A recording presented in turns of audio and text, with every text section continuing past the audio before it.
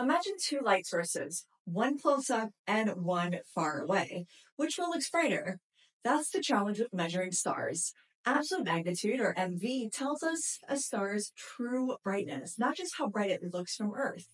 To calculate MV, we first need to know how far away the star is, using something known as parallax, which measures these tiny shifts in a star's position as Earth orbits the sun.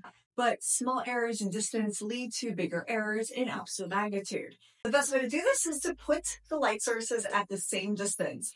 Now you can really tell the difference between which one is brighter and which one is dimmer. The standard distance that's used for measuring a star's absolute brightness or absolute magnitude is 10 parsecs, which is equivalent to 32.6 light years.